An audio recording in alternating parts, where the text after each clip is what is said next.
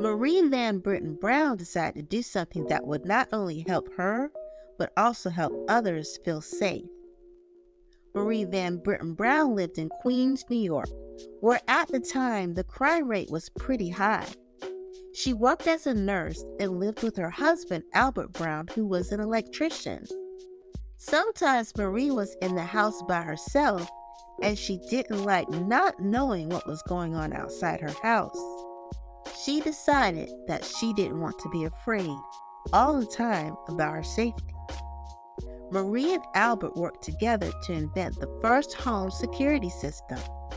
The couple were awarded the patent in 1966.